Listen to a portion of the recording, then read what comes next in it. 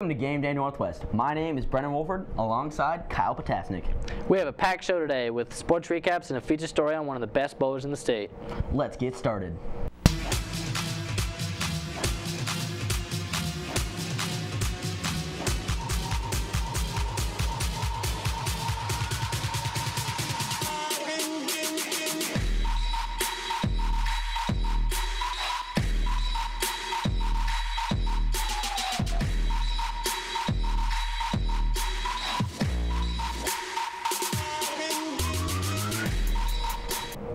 Last Tuesday, the boys swim and dive team competed at Prairie Trail.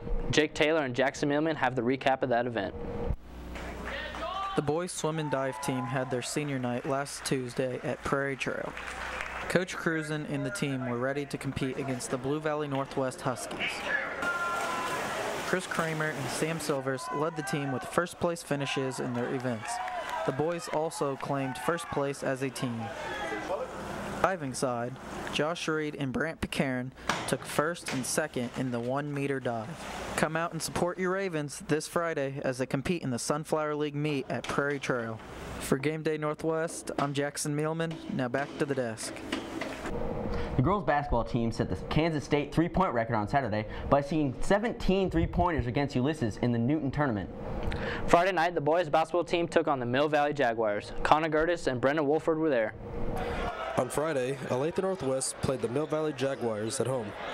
The Raven offense got the scoring going early with a great start by sophomore Charlie Holmgren. The Ravens were led by senior Evan Reed, who hit multiple threes and stole the ball for an uncontested layup.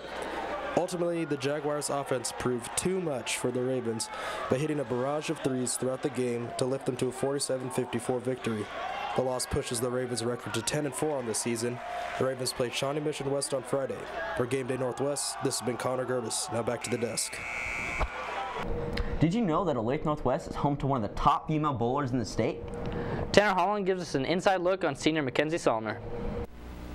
As a sophomore, Mackenzie Solnier won state for bowling. As a senior, she looks to go off on top and win the state title.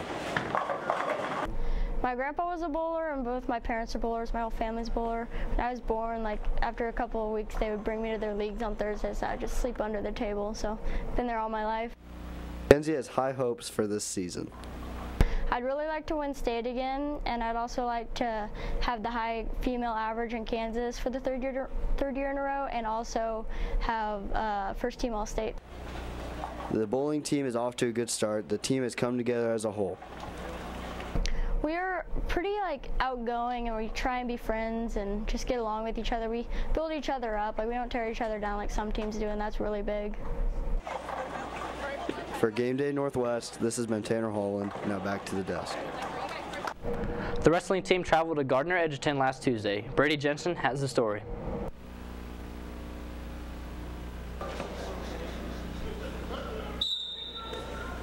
The Ravens traveled to Gardner to take on the Gardner Edgerton Trailblazers last Tuesday. The Ravens started off strong, winning 2 of their first 3, and quickly slid, only winning 2 more matches that night.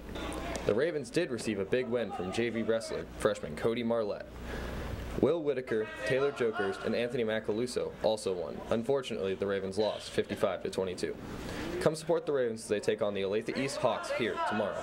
For Game Day Northwest, this is Brady Jensen. Now back to the desk. Be sure to get out and support all of our Raven athletic teams. For Brennan Wolford, I'm Kyle Potasnik. Now back to you guys at the desk.